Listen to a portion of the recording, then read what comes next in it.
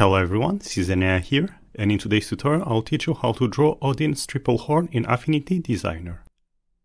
Odin's triple horn is an ancient Nordic symbol consisting of 3 interlocking horns, and it symbolizes wisdom and poetry.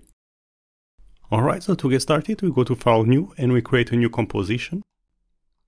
We give it 2000 by 2000 pixels in dimensions, and we click on Create. And then we're going to start drawing the first horn. So we take the ellipse tool, we set the fill to none, we leave the stroke as black, and we set the stroke width to 1.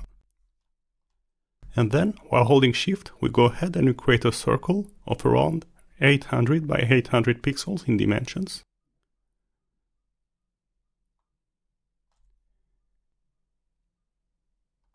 And then with the move tool, we position the circle somewhere around here, at the bottom right of the composition.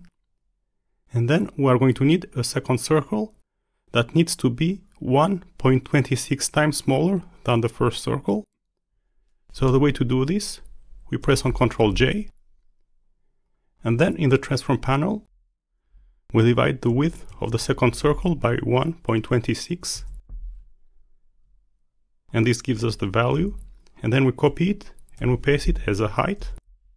So now we have the second circle that is 1.26 times smaller than the first one. And then we take the second circle and we make its midpoint on the left side snap to the midpoint on the left side of the first circle. So now it must be positioned like this.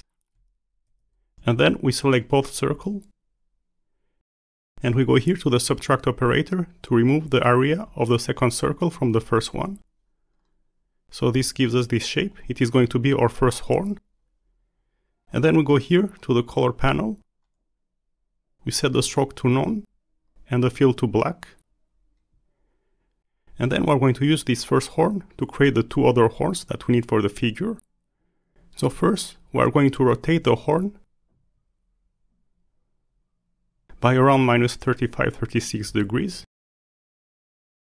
So now it must be positioned like this. And then we're going to rotate it, so we go here to enable transform origin.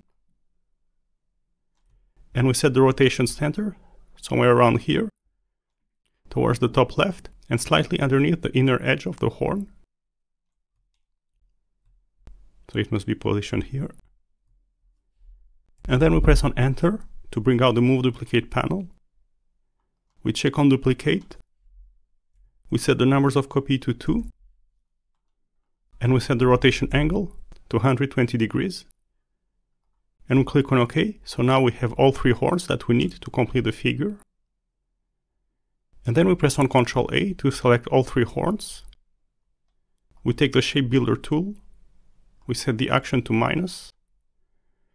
And first we are going to remove the part here, the part here, and the part here.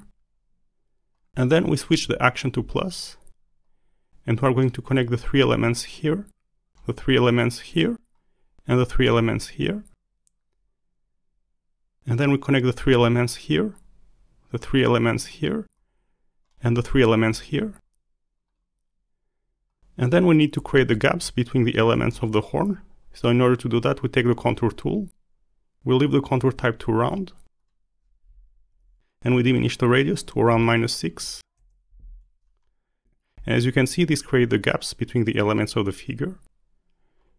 And then we take the Move tool.